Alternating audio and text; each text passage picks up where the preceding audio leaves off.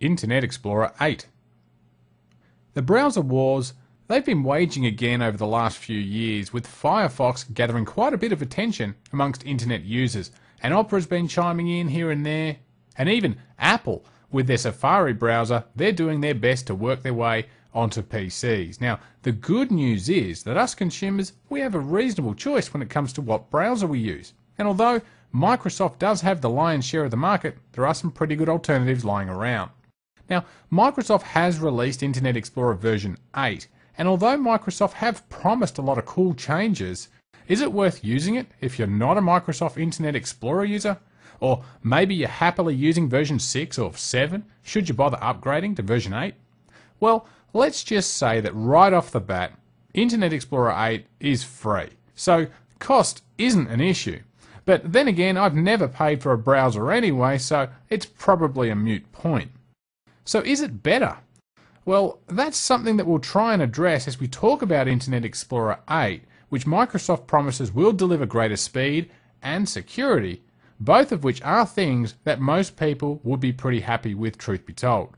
Now, firstly, I will point out that IE 8 is just a Windows Vista and Windows Server 2008 release, so if you aren't running either of those two operating systems, then turn around and go back. Now, if you are running Vista or 2008, then you can move on and head off to this URL that you see here, and you can download IE8 by clicking on this orange Download Now link here. Now, to save time, I've already gone ahead and I've downloaded the setup file, and I'll go to my desktop here where I've placed the file. So we'll double click on it, and that'll start up the installation wizard. So the first thing we'll need to do here is click Next, and then we'll need to accept the terms laid out in the license agreement. So we'll click the I accept button, and here we're going to leave the default to install the updates to Internet Explorer. That way we can keep it up to date against any security threats. So we'll leave that box checked, we'll click Next, and then the install wizard is going to head off online and download the updates it needs and then install IE8. Now, since it does have a little bit of work to do, we're going to pause the video so you're not waiting around, and we'll be back shortly. Okay, the installation is now complete, and you'll note that we're told that we will need to restart our computer. So we're going to pause the video once more, we'll reboot this machine, and we'll be back in a moment. Alright, we're back, our machine's been restarted, and IE8 is now fully installed. Now, the first time we load up IE8, it will start up a setup wizard, which lets you perform some basic configuration. Now, you can skip this step if you like, of course. You could simply click Ask Me Later, and you could configure the things that this wizard is concerned about later on, but let's click through it. So we'll click Next. Firstly, we get the option of turning on Suggested Sites, which is an online service that logs your browsing history in order to make personalized website suggestions. Now, I really don't see this being all that popular amongst experienced campaigners, where the desire for privacy is more important than maybe getting a list of websites that I might like. But hey, I'll leave that up to you. I'm not going to turn this feature on. I'll just click Next. And now we can set up IE8 with Express settings, which will configure our search provider. And by the way, it will retain whatever search provider you had installed before you upgraded to IE8. So if you had, say, Google set as your preferred search provider, you'd see that listed here. Now, the default is to download updates as Microsoft release them. We'll be using these accelerators, and we're going to talk more about accelerators later on. The smart screen filter will be enabled, and we'll use updates for the compatibility view, and we'll discuss that later on as well. Now, if you do happen to just cancel this wizard here without choosing one of these two options, then there will be certain features that won't be enabled, for example, the smart screen filter. So it's probably a good idea to at least use the Express settings and then click Finish. But I'm not going to do that, since this way you'll get to see what's enabled and what isn't in a default installation without using this wizard. So we'll click Cancel. And it's worth pointing out at this time that since IE8 has been installed and it's now replaced IE7, we were able to launch it through the quick launch down here or from the regular start menu. And when you fire up Internet Explorer for the first time, you might notice that there are a few things that have changed since version 7. Now, like with version 7, there is no menu at the top of the window, these menu functions have been moved over to the right hand side of IE, and those functions are accessible by these buttons here. Now we do have this new safety button, and this green web slices button has replaced the old RSS icon we had in IE7. Well, actually that's not entirely true. It will replace the RSS icon, but only if the site supports web slices. And if it does, you'll see this green icon here replaced with the old familiar RSS one. Now, if you haven't been using IE7 at all and you're upgrading from IE6 or an earlier version, then you'll probably notice that right up the top here, our web page appears on a tab, which is one of the greatest features of Internet Explorer 7, which has obviously been carried over to version 8, and this is tabbed browsing. Now, tabbed browsing has been available in other web browsers like Firefox for quite a while, so it's a mature technology, and once you get the hang of using tabbed browsing, you certainly won't want to go back to the old way of doing things, so it's great that the industry has adopted it as a standard in web browsers. Alright, so let's just move our thank you page here, and we'll go to our default page, which you can see is currently set to MSN, but we could change that if we like. So let's first open up a new tab so we can see firstly how tabs can be useful. Now we could right click on an existing tab and we could choose new tab, and you'll note here that we can also duplicate the existing tab, and that's a nice touch. And equally nice is the ability to reopen any closed tabs, and these are tabs that you've previously closed whilst you have this session open. Now if we elect to create a new tab here for the moment, we could do it by either right clicking as you've just seen and selecting new tab, or we can click on this little small tab here on the right hand side of our larger tab, and that's going to open a new tab, or we can just press Ctrl T on our keyboard and that'll do the same thing. Now when we open up a new tab, you'll be presented with this page here which allows you to firstly reopen any tabs you've closed since you started Internet Explorer, and this will show you a list here of sites that you've visited and closed since you've had IE8 open. Now we can also set IE8 to in private mode, and we're going to talk more about that in a moment, and down here we can use an accelerator, and we're going to talk more about accelerators shortly as well. Once you have a few tabs open, it's easy to switch back and forth between these web pages by simply clicking on the tab at the top. And this is far more user-friendly than the way we used to do it, which was by having dozens of IE windows on the taskbar. Now you can see we only have one item on the taskbar, but we've got lots of tabs.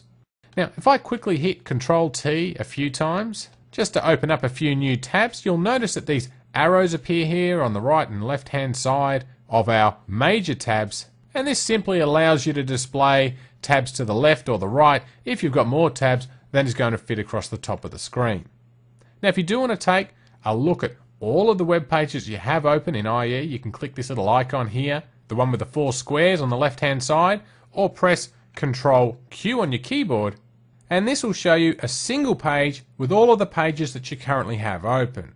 Now from here you can click on the little X at the top of each thumbnail to close them, or you could right click on them and choose to close it that way, or we could right click and choose to close all of the tabs bar this one that we have selected, and of course we could refresh this particular page or refresh all of them. Now if you do want to view one of these pages, simply left click on it and it will bring that tab to the front. Alright, now when we opened up a new tab, it showed us this new tab window like you see here. So let's customize this so that way it's going to open up something else, and preferably this will be your home page. So we're going to click on the Tools menu here on the top right of our IE window, and at the bottom we're going to choose Internet Options, and over here under the Tabs heading we'll click the Settings button. Now up the top here you can see the default is to enable tabbed browsing, and of course that setting is enabled, and I can't see any reason why you'd want to turn it off, but of course you can if you absolutely must. Now next, the default is to warn us when we choose to close multiple tabs, and this is a good thing because the last thing you want to have happen is to accidentally close down IE and you haven't either read or added a page to your favorites. And this setting will throw up a dialog box asking us if we're sure we want to close IE, as long as you have at least 2 tabs open in IE. So to ensure you don't accidentally close IE and lose all your pages, I'd advise that you leave this box checked. Now, whenever you create a new tab using Control-T or you Control-click on a link, the web page will not be made the active tab, but you certainly can change this by checking the next box here. Now, enable Quick Tabs. That's the page that showed us all of our tabs in a thumbnail that we just saw a moment ago. Now, you can turn that feature off if you like. Okay, the next setting here is to only open the first home page when IE starts. Now, this brings us to another feature of IE. You can set multiple home pages. Now, the truth is it really isn't multiple home pages as such, but it will allow you to create a list of default web pages that you can open automatically when you start IE. Now, this is a good feature for obvious reasons because it enables you to start IE and have all of the websites that you normally go to all automatically fired up. But the downside, and yeah, there's always a downside, is that for every page you choose to fire up, the longer IE will take to load before it hands off control to you. So let's cancel this for a moment and we'll go and take a look at how this feature works. Now, firstly, let's fire up a couple of web pages. Now, we've already got MSN open here, so let's fire up Yahoo.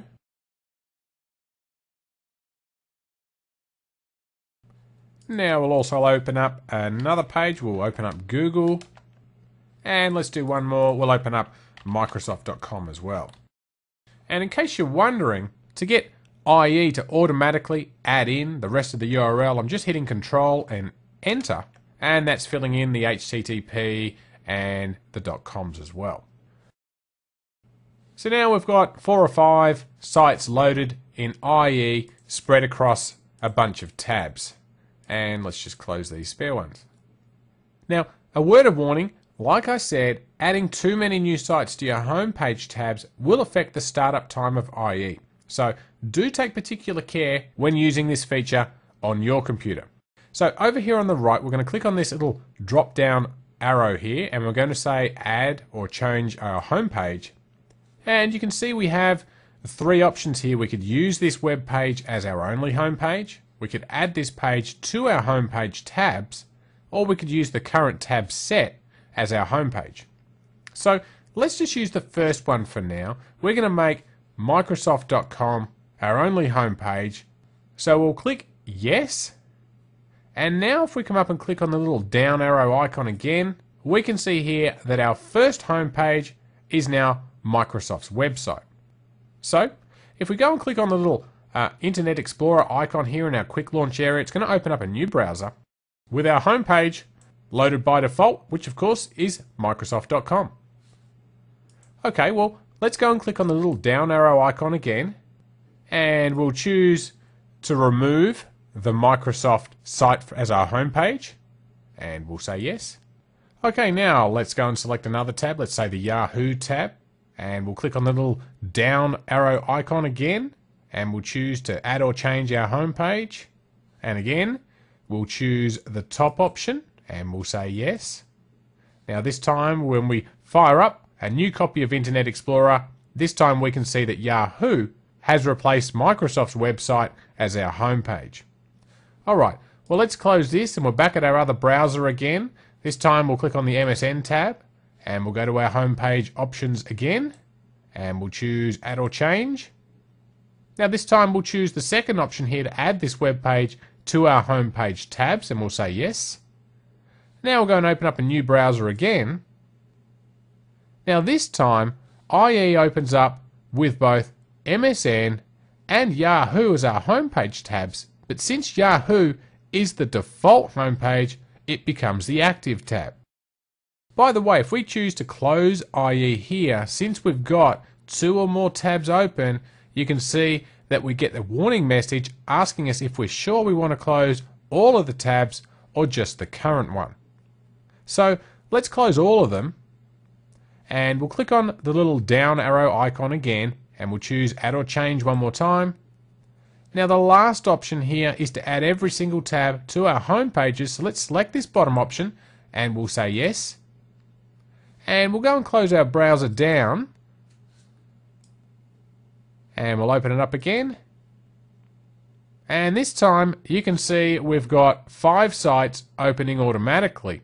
So whilst this is a good feature, I'd suggest being careful that this is really what you want to do, as you don't want to be sitting there waiting for heaps and heaps of sites to be loading every time you open IE. And yes, even though IE8 is definitely quicker than other versions of IE, it'll still be bogged down if you throw up too many tabs. Alright, well, let's go and click on Tools, Internet Options again, and we'll go back to our tab settings. And the next feature we have enabled here by default is tab groups. Now, tab groups are a really cool way of color coding tabs to visually identify that a group of tabs has something in common. So let's cancel these two windows again and we'll go and see what we mean.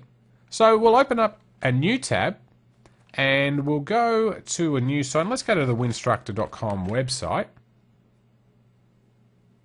Now what we'll do is we'll right click here and we'll open up in a new tab one of the links off this site, and you'll notice now that we've got two tabs here, both coming from the Winstructor website, and they're both highlighted in green. Now this visually identifies that these two tabs are grouped together. So if we go over to MSN tab here and let's just right click on one of these hyperlinks here and we'll open that in a new tab, you'll notice that both of these two tabs are now grouped in a blue color. And of course, if we click on Yahoo and we go and open up another tab from there, you can see that these are both yellow. Now that's groups, visually making it easy to identify which tabs belong to one another. Now, the other cool part of this is that if we also right click on one of these tabs, and let's use one of the Winstructor ones here, we'll right click on it. Now we could choose to close the whole tab group if we like. Now we could also choose to close all of the tabs except this one, and of course we could just close this tab by itself. So let's choose to close this tab group, and all of the Winstructor pages, which of course were the green tabs, are now gone. Pretty cool, isn't it? Alright, well, let's go back and click on Tools, Internet Options, and we'll go back to our tab settings. Now the next setting we have allows us to decide what happens when a new tab is opened. Are we going to open that on a new tab page, a blank page, or our first home page? Now the default here is the new tab page, and that's fine by me, although you could easily set that to your first home page, and if your home page happens to be something like Google, every time you hit Control-T or open up a new tab using one of the other methods, it's always going to default to displaying Google. Now, when a pop-up is encountered, the default here is to open pop-ups in a new window, but we could certainly change that to let IE decide how pop-ups should be handled, or to open up pop-ups in a new tab, which is my personal preference. And the last item down here is to open links from other programs in a new tab in the current window, or we could open up a new copy of IE, or replace whatever we have open in our existing tab. Now finally at the bottom here, if you totally muck up any of these settings here and you don't know what they were, you can always restore the defaults as well. Now, since we've been talking about home pages, you'll note at the top of this window here, you can enter in a list of home pages if you like, and if you want to use more than one home page, then you have to enter in each one on a new line. Now, since I've got 5 of them here, I might take the opportunity to just delete a few of them. Now down underneath this, we can see the heading Browsing History, and here we can choose to delete any temporary or otherwise personal information from IE. So we'll click on the Delete button, and from this window we're able to delete temporary internet files, our cookies. We can remove the history from our browser, so that way our boss or our significant other can't see what websites we've been visiting.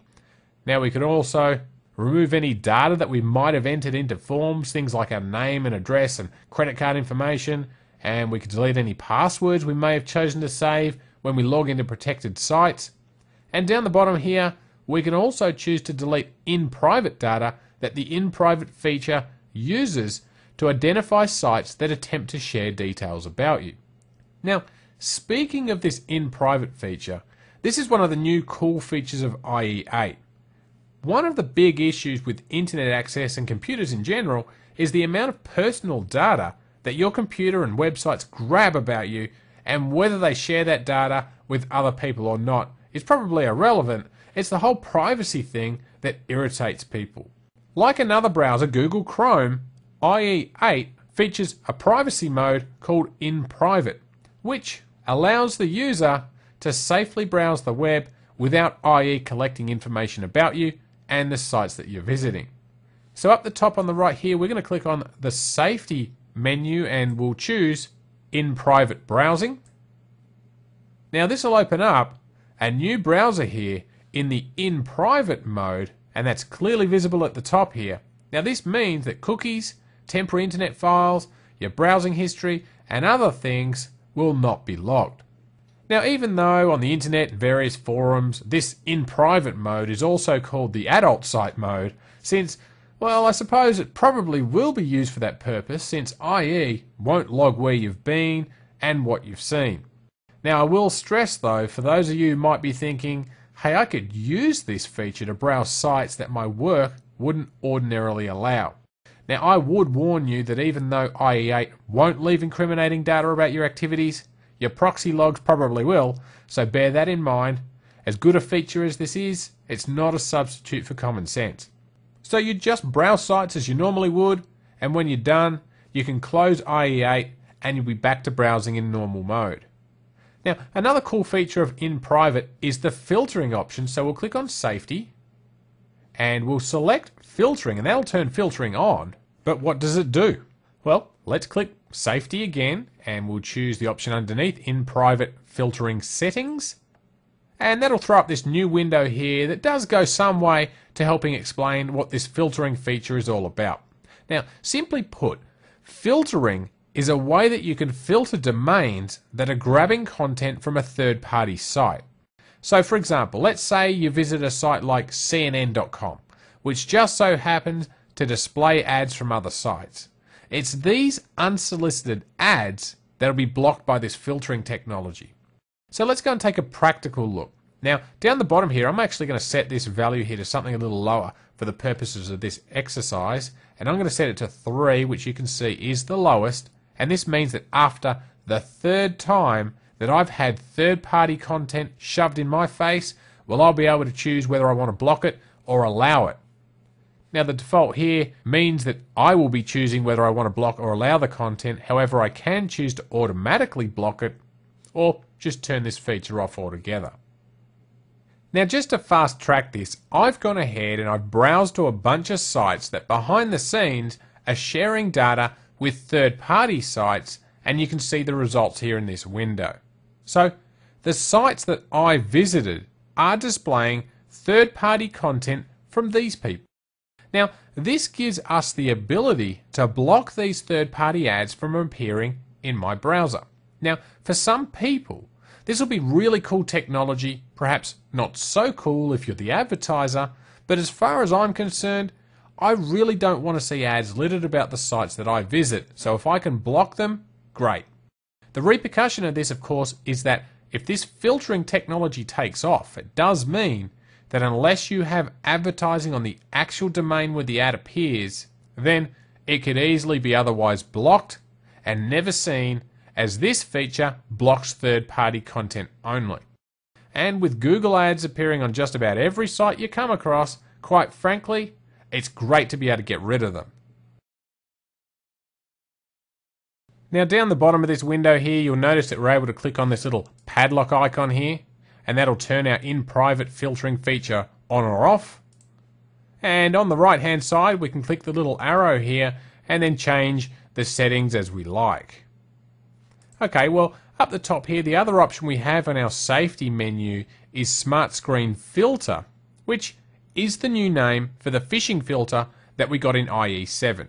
And I really don't know why this isn't turned on by default, to be honest. In fact, I don't understand why the in-private features we've already discussed aren't turned on by default either, since they all work together to improve your security and privacy, something that Microsoft have been touting for some time now. Anyway, well, to turn on this smart screen filter, we'll just need to choose to turn it on, and then we'll leave the default here to turn it on and click OK. And now IE8 will protect us against phishing attacks by automatically checking sites you go to against a list of known phishing sites which is maintained by Microsoft.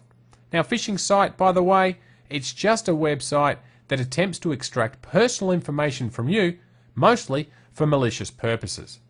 Now, you might have been the recipient of phishing attempts before. In fact, you probably have. You'd probably had an email or two claiming to be from a bank or from PayPal or eBay, telling you that you have to click on this link and change your password or your account's going to be suspended or something bad's going to happen. Of course, if you do click that link, it'll take you to a website which might look like the original one, but it certainly isn't. So an unsuspecting user is going to try to log on, and the bad guys now have your password. Look, the general rule has always been to never click on these links, but a lot of people still do it. And if you're unsure if it's legit or not, you can normally tell from an email that has a link. If you hover your mouse over it in Microsoft Outlook, this will show you the real URL, which is normally an IP address, not the bank, not paypal.com, not ebay.com, not whoever you thought it might have been.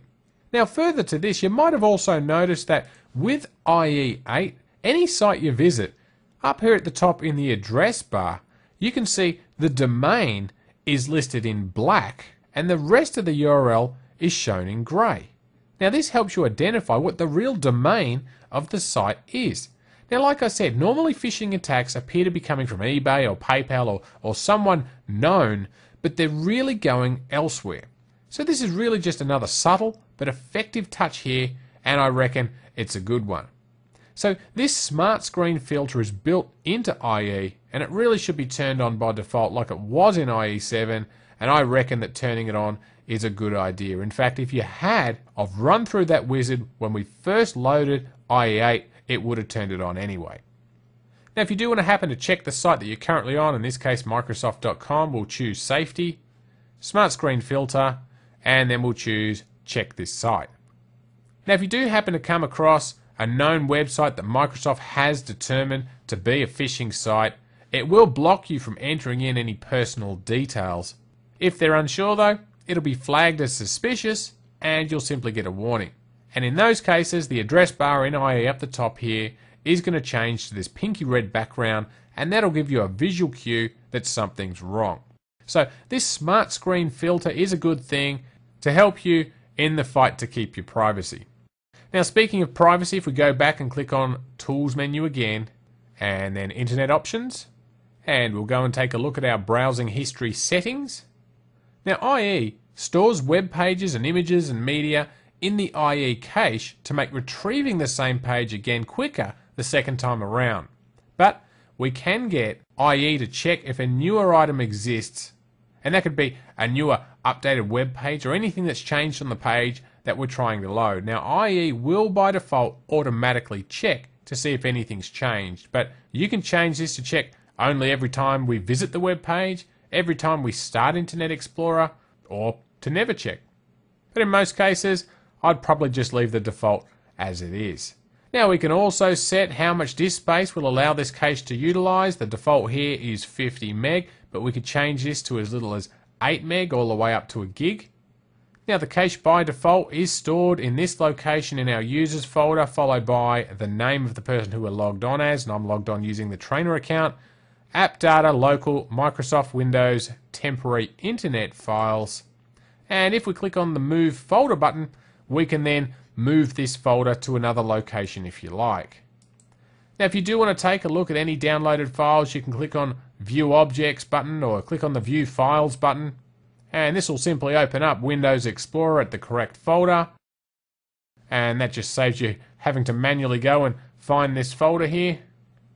Now, our last option down the bottom here is where we can specify how long IE will retain a list of places you've been, and by default, of course, that's set to 20 days. However, if you're using the in private feature we've just talked about, then it's not going to store any history information at all. Now, our next option here is to change our search defaults as well, and that refers to using this pane here up in the top right of Internet Explorer, which you can see does default to Windows Live, which is Microsoft's Windows Live service. Now, you see, here we only have one search provider by default, and that's to use Microsoft's Live Search. And we can set the default one if we happen to have more than one in the list here, and we can just select it and choose to set it as the default, or we could remove it from the list as well. Now, if you do want to add in more search providers here, you can click on this little hyperlink on the bottom left, and this will take you off to another website, the ieaddons.com site, and we can add in, say, Google by clicking on this link here, and this will open up a new dialog box where we can now choose to add Google, and we can even make it our default search provider if we like. So we'll click on add there. So now that we've added in Google, you'll notice up here on the top right, Google is now the default search, and anything that we type in here will automatically be sent off as a Google search. Now this also is a good site to remember, by the way, because they do have quite a few different providers, not for only typical search engines, but also for other places like eBay and Facebook and other popular sites.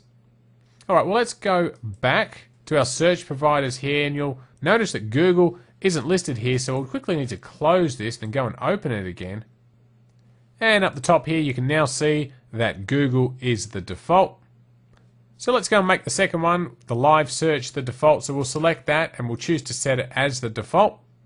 And now this time, live search will be searched when we enter something in the bar at the top right. Now, speaking of this bar here at the top right of IE, which by default, of course, does use live search, if we click on the drop-down arrow icon on the right, we can manually select any of the other providers we might have from the list here, or we could choose to manage our search providers and then select whatever search providers we want from the list, and again we could choose to set it as the default. So either way, whether you do it from this settings window there or you choose one manually here, it's pretty much the same thing. Now, if you do also want to add in more search providers, you can click on this down arrow icon again and then choose to find more providers, and that's going to take you off to the same website that we saw a moment ago. Alright, well, now that we have our search providers configured, we can now use this search bar here to automatically search our favorite search engine. And a little tip here, if you type something into this search bar, let's just type in test, and you hit Alt and Enter, it'll open up that search in a brand new tab. Alright, well, let's just close this tab. We'll go back to our Tools menu, and let's take a look at what other options we have. Alright, well, firstly you can see we've got a pop-up blocker that's inbuilt to IE, and we've got options here to turn it off, which of course I don't recommend, and the pop-up settings. So let's choose settings, and here you can see it allows us to add in a list of sites that we know has pop-ups, but we want to allow them to pop up. So you can simply enter in a URL here and then click on the Add button. Now by default, IE will play a sound and show its little drop-down yellow bar at the top when it does block a pop-up. And that yellow bar, by the way, you could right-click on that and choose to allow the pop-up if you like. Now, if you absolutely hate the sound that IE plays when it blocks a pop-up, you can change it. Now if you click on Start and choose Control Panel, and then the green Hardware and Sound link, and we'll choose Change System Sounds. Now if we scroll down a little bit, here's the blocked pop-up window sound. So if you select that, then you can click Browse and then go and select a different sound which is more to your liking. Alright, well, back to our pop-ups here. The default is set to medium, and this will block most pop-ups, but you can set this to high if you like to block all of them, or low, which will allow pop-ups from secure sites like banks, but it'll block all the others. Okay, now our other option here on our Tools menu is to manage any Internet Explorer add-ons such as third-party toolbars and other utilities that are designed for IE. Now if we select one of the add-ons here, in this case we only have one default add-on here, the XML one, we can choose to disable it or enable it using these buttons below. Now another feature of IE is to allow it to work offline, and we can also switch on compatibility mode, which is something new in IE8, and it's designed to display websites in IE7 mode just in case they don't render properly in IE8. Now the buzz on this one is that historically Internet Explorer hasn't been really compliant when it came to standards. Well, that's not really just the buzz, it's true. Now this means that in the past, IE would render pages differently than other web browsers, often meaning that a web developer would have to include special instructions just so the page would render correctly in IE. With IE8, the legend is that it's now much more standards compliant, so that most sites should render fine, but the compatibility mode exists to kick IE back into version 7 mode. Now, if you come across a site that doesn't display correctly in normal mode, you can throw it into compatibility mode to see if it fixes the rendering issues. So let's select another site here. Let's select Yahoo. And in our Tools menu, we can choose Compatibility View. But notice at the top here, next to our Stop and Refresh buttons, we've got this new broken page icon. And this is also where you can turn on compatibility mode. So we'll give that a click. And you'll note here that, especially in this case, in the case of Yahoo, it's now identified that we're running in IE7 mode, and it's recommending that we upgrade to version 8. Now, the truth is, of course, that we are running IE8, but it's in IE7 compatibility mode, and that's fooled Yahoo. Now, if, by the way, you do have a site that doesn't render in IE, but it does render fine in IE7 compatibility mode, well, rather than clicking this mode each time you load the site, you can add it to a list of sites that'll always load in compatibility mode. So let's click on Tools again, and we'll choose Compatibility View Settings. And from this window here, you can add in URLs for sites that you always want to view in compatibility mode. Now down here, we can display intranet sites in compatibility view, and that's set by default. There's an option here to display all sites in IE7 mode, which is probably not necessary, but the option's there. And our final option here is to include updated website lists from Microsoft. Now if we check this box, then IE8 will consult a list of sites that are known to have problems running in IE8 mode. And if you want to view that list, we'll click Close. And up the top here in our address bar, we'll type in the following line. I'm not going to read that out there, and we'll hit Enter. And here you'll be able to view a list of the sites that Microsoft has included that will by default be running in IE7 compatibility mode. Okay, well moving on now, like in IE7, IE8 also supports RSS feeds. Now, whilst RSS feeds aren't a particularly new thing, previous versions of IE didn't support RSS feeds, so you had to move to a third-party product. And RSS, just in case you don't know what it is, stands for Really Simple Syndication, and this is a method of subscribing to a frequently updated website. That way, the latest news and articles or blog posts, they're automatically downloaded for you to read. So if we point our browser to a site that supports feeds, and I can think of one that does, that's Winstructor.com, if IE detects that this website is offering a feed that you can subscribe to, then this icon here will change to orange, indicating that a feed's available. So if we click on the icon, it'll take you to the page where you can now subscribe to the feed, and over here on the top left hand side of the site you can see the link here to subscribe. So we'll click this, and this will bring up a new window where we can save a link to the feed just like we'd save a regular old favourite.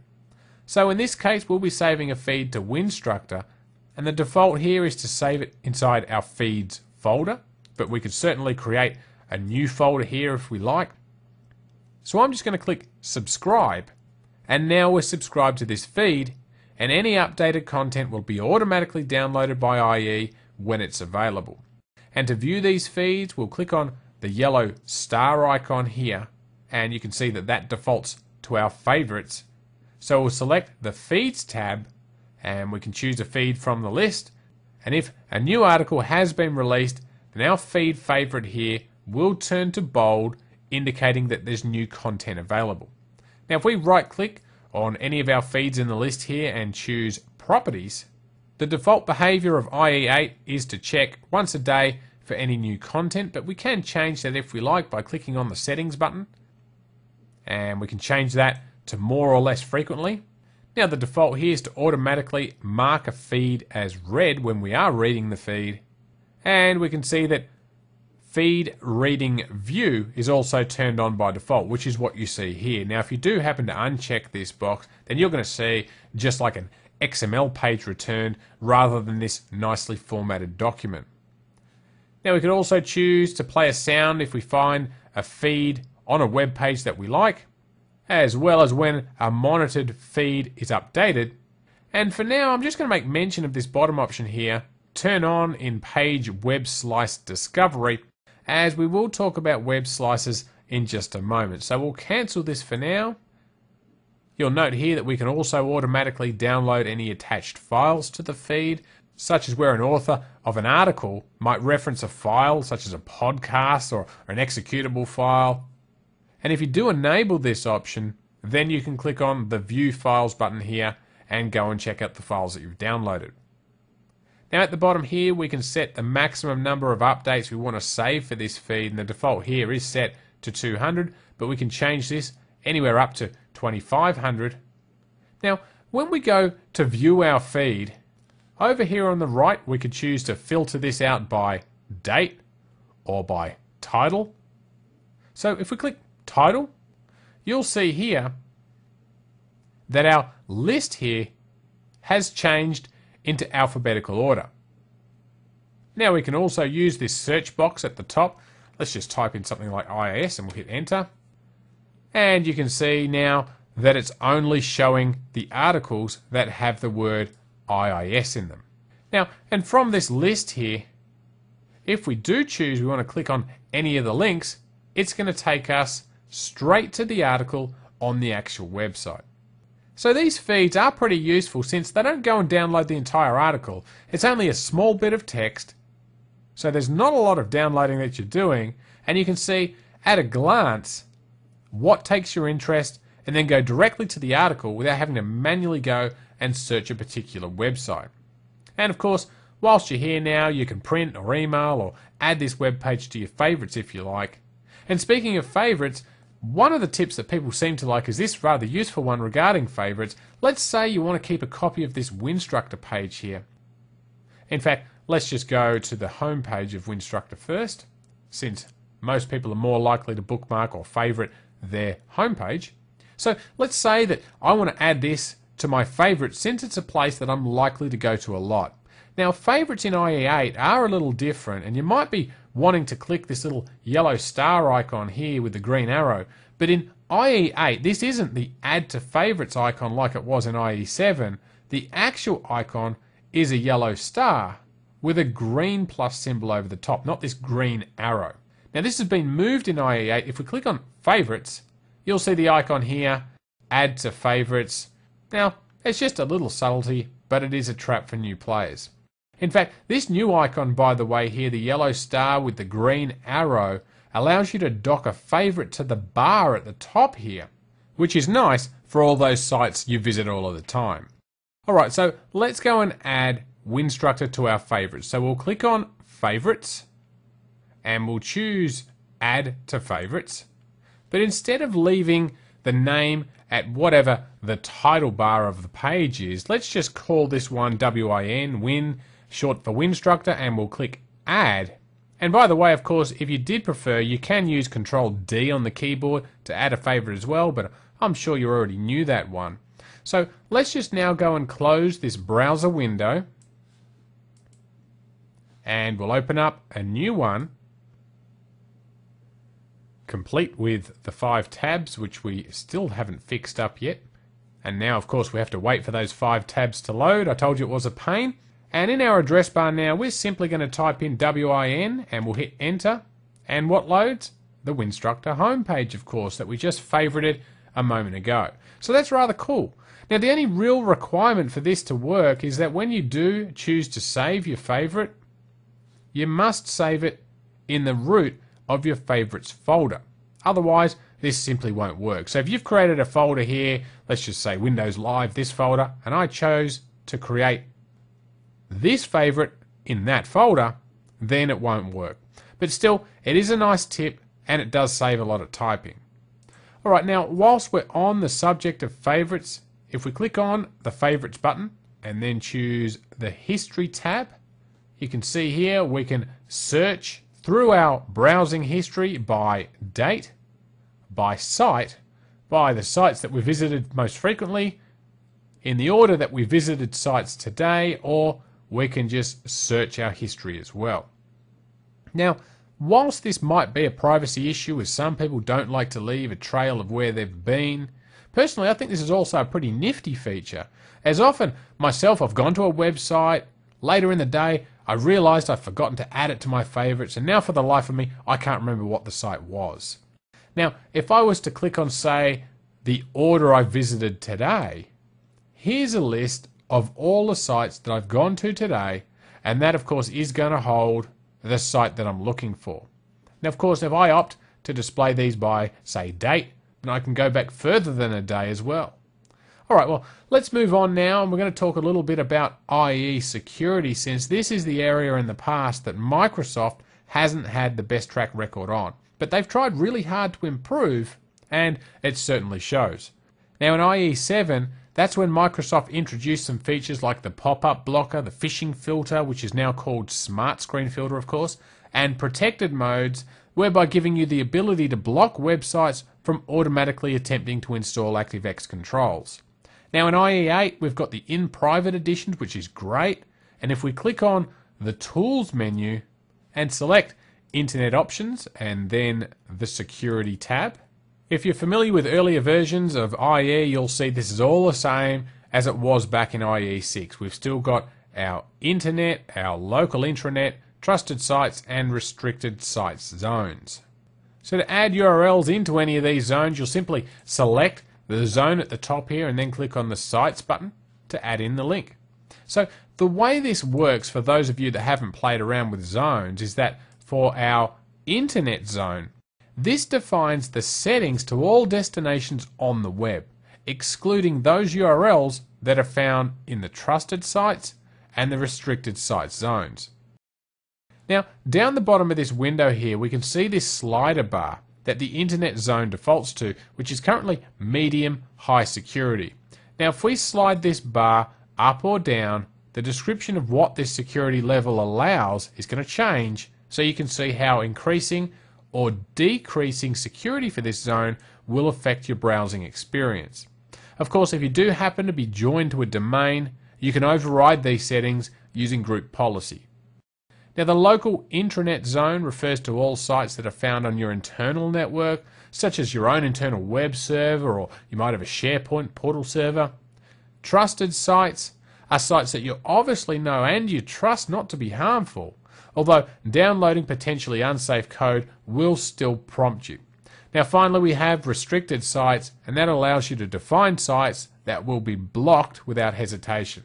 Now if you do want to modify any of these zones, you can click on the Custom Level button and you can run through this rather long list here and enable or disable whatever you like, and as you can see it is rather a long list, so I'm going to leave that up to you. Now on our next tab, the Privacy tab, we can further set how we want to handle cookies downloaded from websites from our internet zone. Now the default here is set to medium, which does allow cookies unless they fall into any of these categories here. Now a cookie, just in case you don't know what it is simply a text file that contains a little bit of data about you, such as your username, any site preferences, and when you last visited. Now if you do want to override these defaults here for a particular website, you can click on the Sites button and then enter in a URL here and then choose to allow all cookies or block them entirely.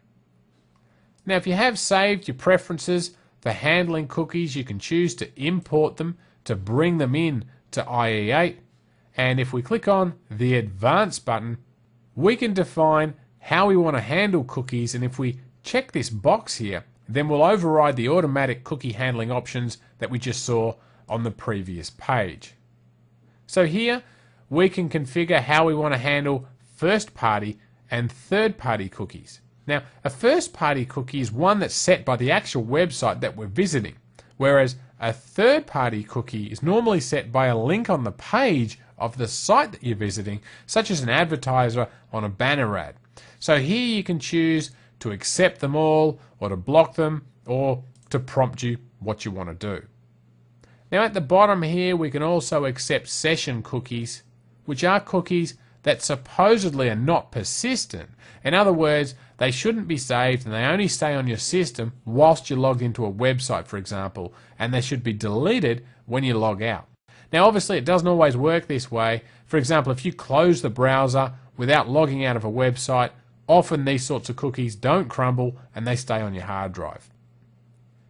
Now next, on the Content tab, we could also use the Content Advisor to lock down access so people can't view websites that contain unsavory material like adult material or sites that contain violence. Now if we click on the Enable button, we can view the ratings that have been defined by the ICRA, which is an international non-profit body called the International Content Rating Association. And what they do is they classify websites into categories. And here you could choose to allow or block content based on its category. So rather than having to try and find and list every conceivable website in a block list, you can simply block a category. Now obviously this isn't infallible, as it does rely on the destination website to have a content rating defined. Now you can see a whole bunch of different categories defined here. Now if we just click on OK and accept these default settings, and thus turning this ratings feature on, we'll firstly need to enter in a supervisor password before we can continue. So I'm going to enter in a password here, and we'll need to type it in again just to confirm it. And we can also enter in a password hint, and in fact if we don't, we'll just click on OK. It will prompt us to go and enter in a password hint, but I'm going to ignore this. I'm going to say no. Alright, now we'll get a message here just telling us that the Content Advisor has been enabled. So now if we go and try and load a new website, and let's just use Yahoo as an example again, you can see the Content Advisor has now been kicked into action and it's blocked access to the site. Now sure, I can allow access to this page or the site if I happen to know the password, but in order to make this perhaps still effective for children but flexible enough to allow regular web surfing, it's going to need a bit of configuration. So if we go back to our Tools menu again and choose Internet Options, and then the Content tab, and then the Settings button, and then we'll enter in our supervisor password and click OK.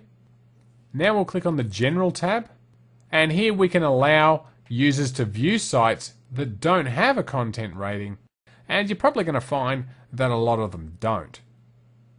So now if we click on OK and then OK again, and we'll go back and we'll try and reload Yahoo,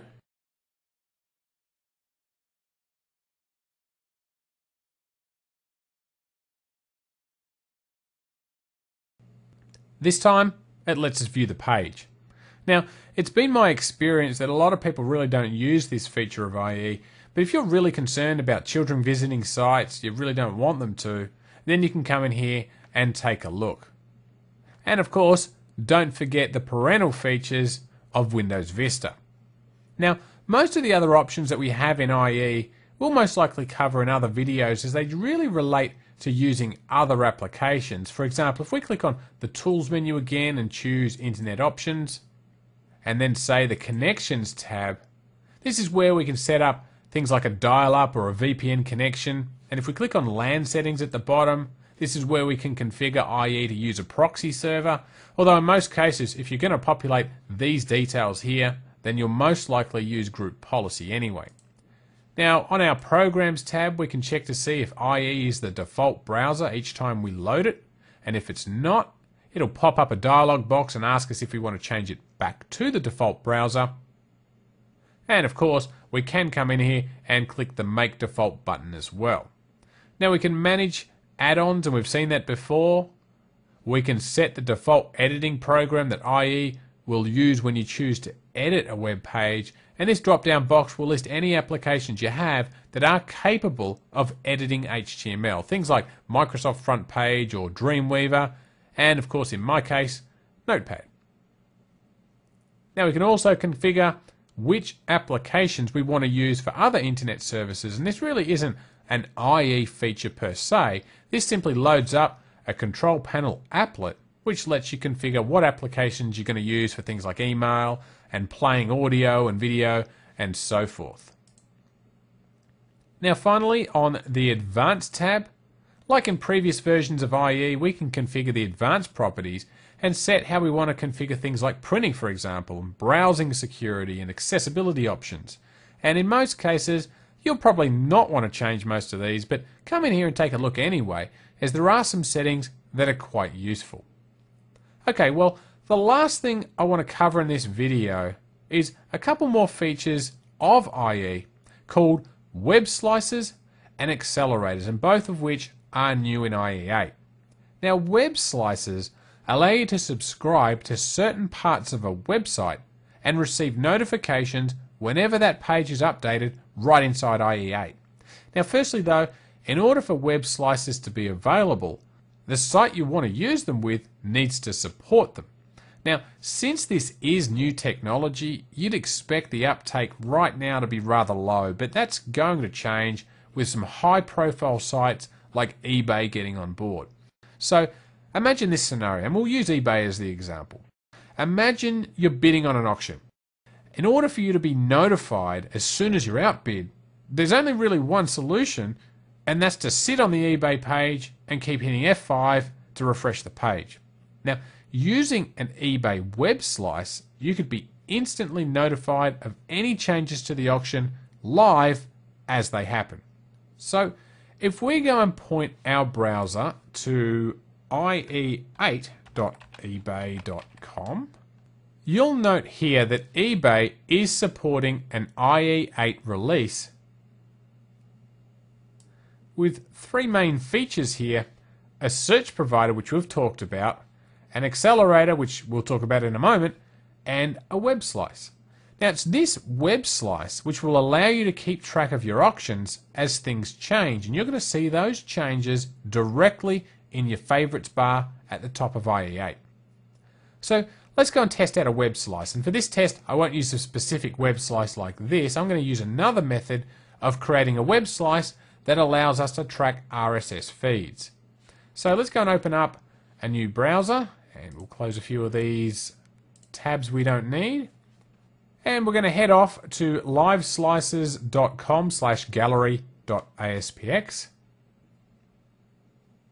and we'll locate the RSS feed slice, and we'll click on the install button here, and I'm going to say no, I don't want to sign up, so we'll say no. And here we'll need to enter in the feed URL. So this is simply the URL to an RSS feed.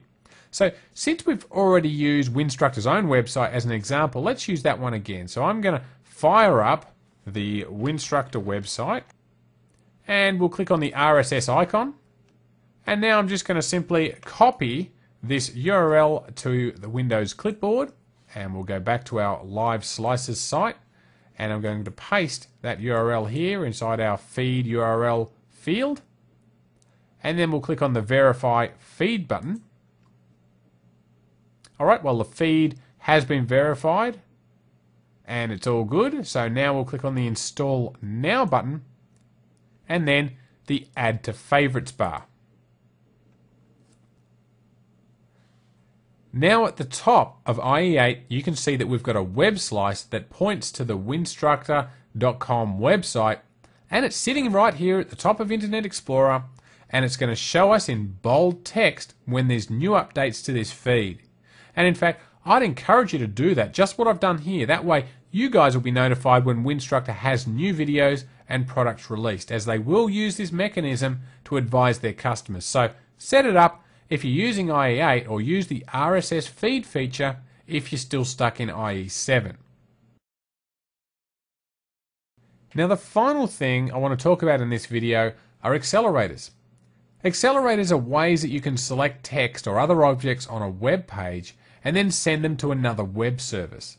So for example, let's say I've just come across a web page that has an article on a brand new plasma TV. Now using that keyword of plasma TV, I could highlight it with my mouse and I could send it off to eBay for a search within eBay. Now I could highlight and send an address to Google Maps or some text from another site to a blog. In fact, let's head off to the Internet Explorer page from Microsoft's website, because I do recall that if we scroll down they do have their address listed here. So I'm simply going to highlight this address and you'll notice here that this little blue icon appears. So we'll click that icon and up pops a bunch of different accelerators. So from here, since this is an address, if we hover our mouse over the map with live search option, look what happens. We get a map showing us the address that we've highlighted.